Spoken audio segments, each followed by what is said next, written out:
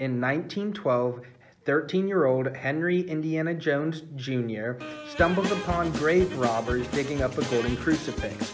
He steals it and runs off with it. They chase after him.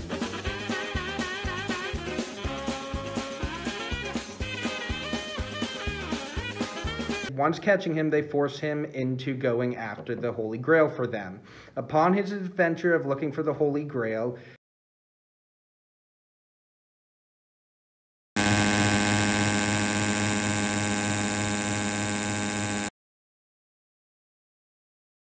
he has to break into his sewer by disguising the noise of breaking in with an old man stamping library books.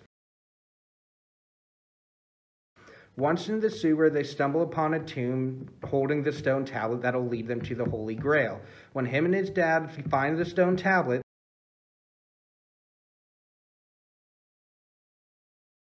they're captured by the Nazis and taken to their Zeppelin. Help! Help! Upon escaping, Indy chases after them in their tank.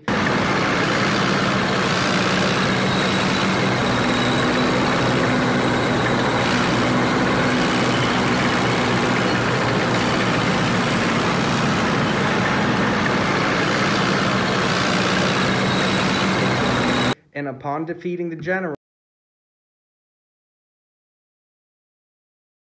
he finds the Holy Grail.